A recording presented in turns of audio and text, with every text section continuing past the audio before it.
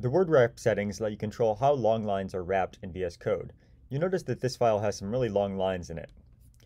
And by default, VS Code will just draw those all on a single line here.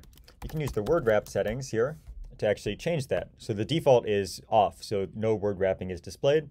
If we change this to on, then for long lines, VS Code will actually visually break up these lines.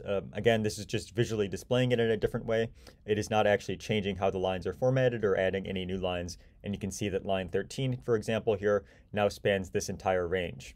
If I adjust the size of my window here, you'll see that the wrapping also adjusts. Now, that's just basic word wrapping, and you can also use the toggle word wrap command to toggle that on and off. But there are a few more advanced commands as well, or advanced settings for word wrapping.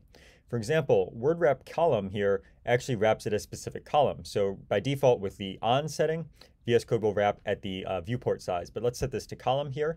And you'll see that there's a setting down here that's saying the wordWrapColum. So let's just set this to a lower value to make this more obvious on what it's doing.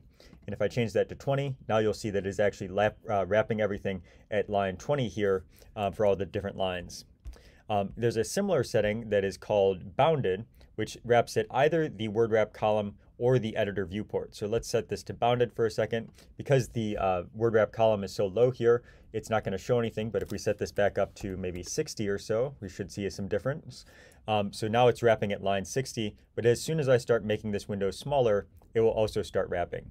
So the difference between the bounded setting and then the column setting is that column always wraps at that specific column. So here's line 60. You can see it, that resizing the editor doesn't change anything, and now I can actually horizontally scroll. While the bounded setting does make it wrap at when the window becomes smaller as well. So those are some of the word wrapping settings in VS Code.